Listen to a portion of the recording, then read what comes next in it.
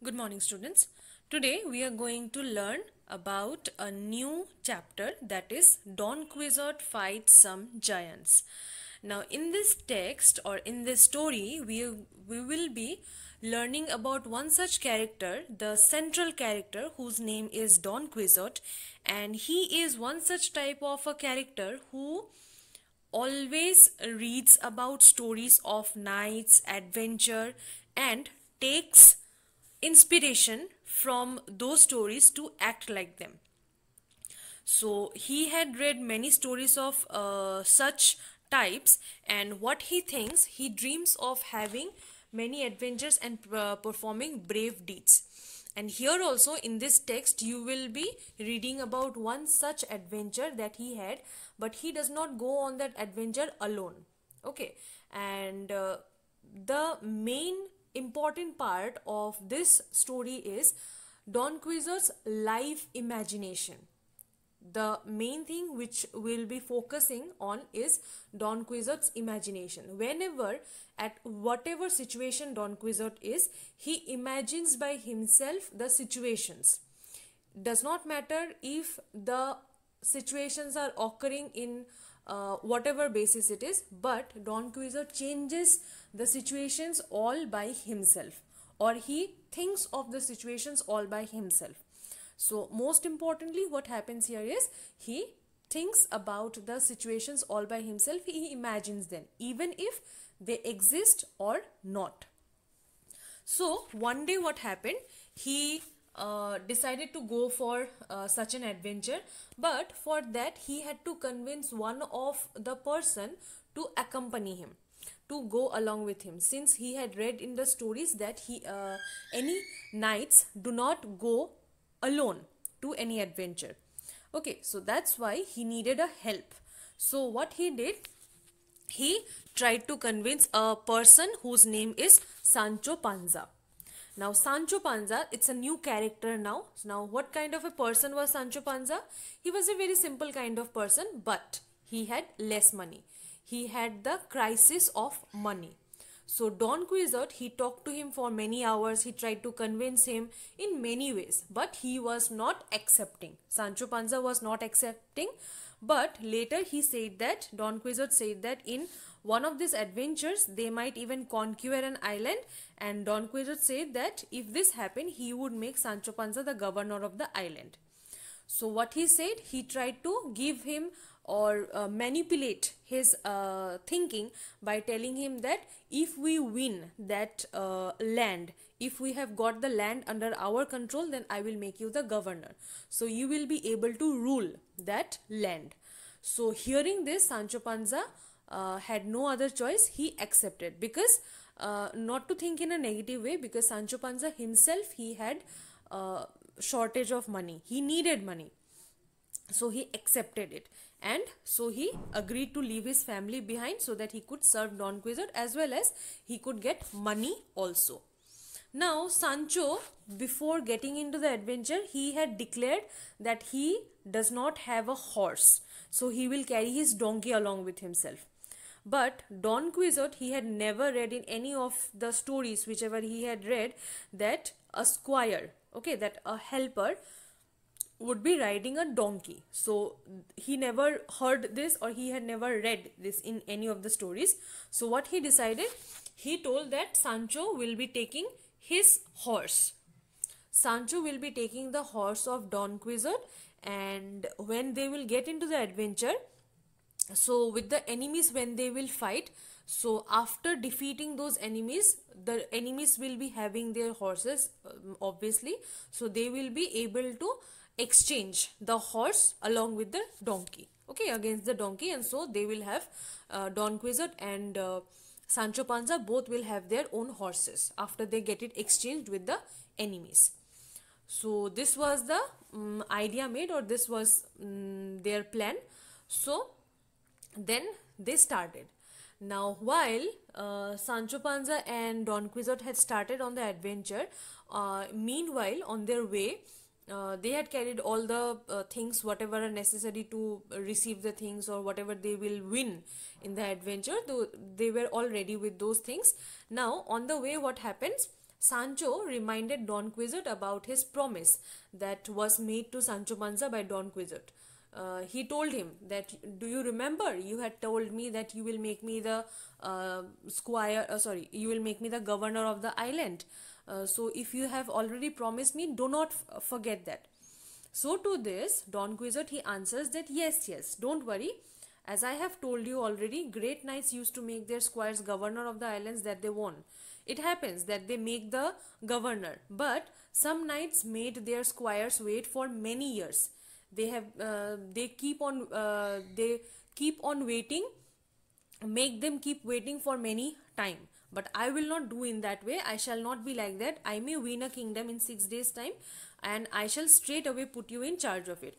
As soon as we have won that island or that land, I will make you the governor of that island. So you can see here that they are heading towards that adventure. They are all moving.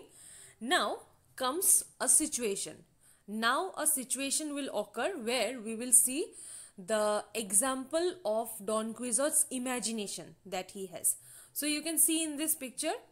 Now let's see what happens next. Now at that moment, while they were heading forward, they saw 30 or 40 windmills in the distance. As you can see here, okay, there are some windmills here. Now Don Quixote, while he is pointing towards them, and he is saying that, look over there, my friend. There are at least 30 great giants standing there. I shall fight with them and kill them all.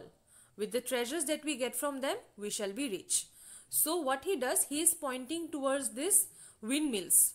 Actually, he is pointing towards these windmills and saying that there are 30 great giants. You can see in the picture, it's very visible that here are 4. Okay, 4 windmills can be seen here. So he considers them as giants. Don Quixote considers them as giants and says that we will fight with them, and whatever treasure we get from them, we shall be rich.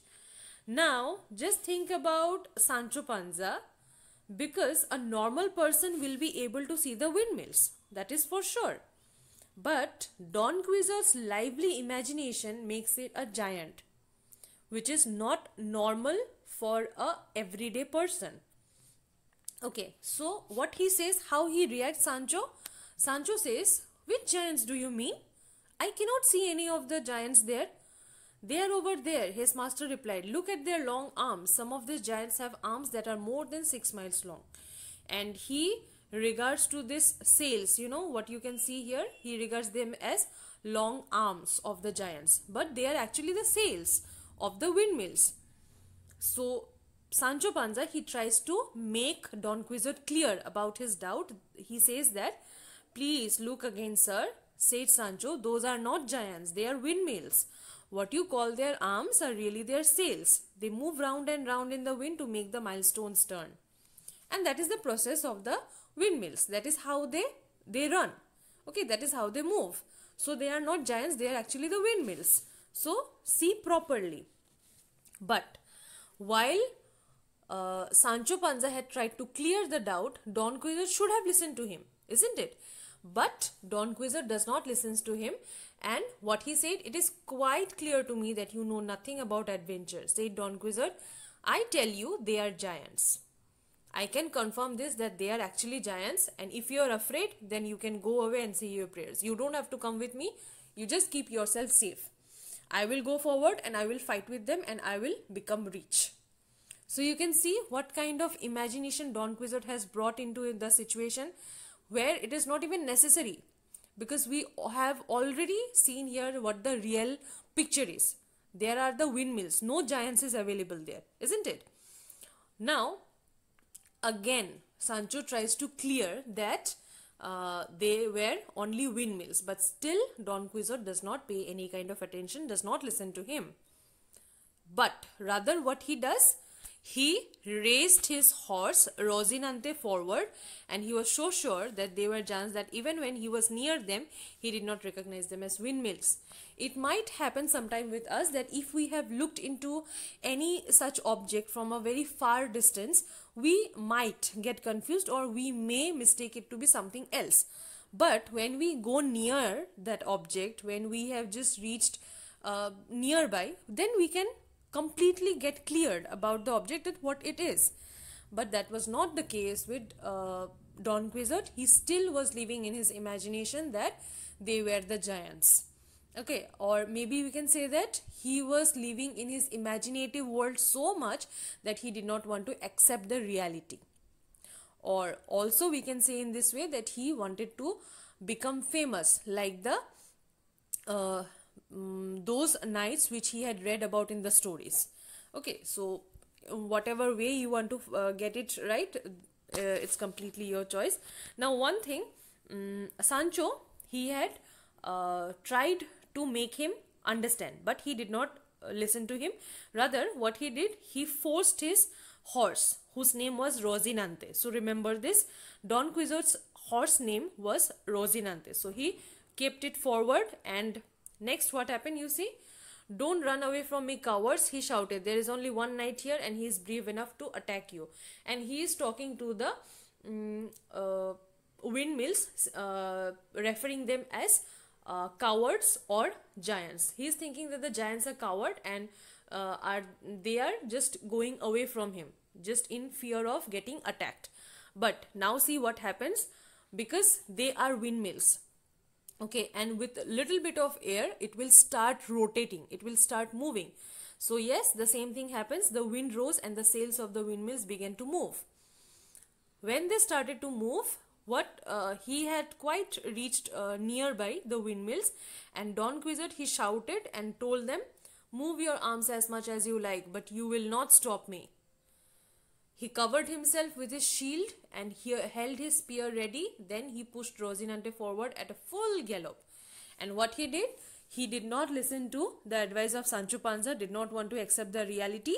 Rather, what he did, he was living in his own imaginative world, and he was taking the shield along with him, with the help of which we can protect ourselves from fighting. While we are fighting, we can protect ourselves from that shield so that the attack does not fall on us. Okay, or we don't get hit. So that is a shield. So he tried to cover himself with the shield and he just forced his spear. Okay, this is the shield that he was carrying, and he forced his spear. This is the spear. Now then what happened? He attacked the nearest windmill, forcing his spear into the sail, and the sail, while it was spinning round, okay, because it was rotating, it was moving. So then what happened? It was moving so quickly that the sail, it did not get any kind of loss, no kind of destruction or anything. Rather, what happened? While Don Quixote had forced the spear into the windmill, it broke the spear into many pieces and knocked Don Quixote and Rosinante over. What was the result? Nothing happened to the windmill. No loss was made to it. Rather, who was in loss? Rosinante and Don Quixote himself. Now, being an obedient helper, Sancho, while he looked at this situation, he rushed to his master to help him as fast as his donkey could trot.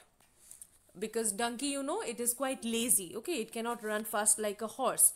So as fast as it could move, it moved forward, and then Sancho Panza got down and tried to help his master, Don Quixote. But when he got there, he found that Don Quixote had been so badly shaken by the fall that he could not move. But still, this is not the end. Do you think Don Quixote is going to understand now? Definitely not. "Oh sir," said Sancho, "didn't I warn you about what you were doing? They are only windmills." Again, he tries to confirm him. But will Don Quixote listen? "Be quiet, Sancho," replied Don Quixote. "In war, one's fortune can change so easily. I think that a magician turned those giants into windmills so that I would not be able to conquer them. But you shall see, in the end, with my good sword, I shall win." So, what he says, that he does not again listens to Sancho Panza, but he makes him quiet. He shuts him up by saying that you don't know anything and you keep quiet, because I know that in war this kind of situations happen, because one's fortune, it is not always permanent. If I have not won now, the next moment I will win. And rather, I think that while I moved forward, the giants could see me, and somehow they made some kind of magic, and they tried to, not they tried, but they really they changed those giants into windmills, and that's why I have fallen. But that was not the case. Actually, what had happened, Sancho Panza had already told him that they are the windmills, they are not the giants. But Don Quixote was not ready to listen to him. He was not accepting the reality. Whatever was appearing in front of him, he was not ready to believe that. Rather, he had made up a story all by himself that they were turning into windmills. They had been turned into windmills by some magic. Okay, and then what he says, that I will be able to win at the end. So, lastly, Sancho Panza, he was not left with anything to say. So he just says, I hope so. And he helped Don Quixote to climb back on Rocinante again. Since he had tried a lot of time, but still Don Quixote was not ready to listen to him. So if any person is not ready to listen to you after you have tried to explain him numbers of time, what will be left with us to do? Nothing, right? So that's why Sancho Panza also left the situation to Don Quixote himself and just helped him to get into the horse again.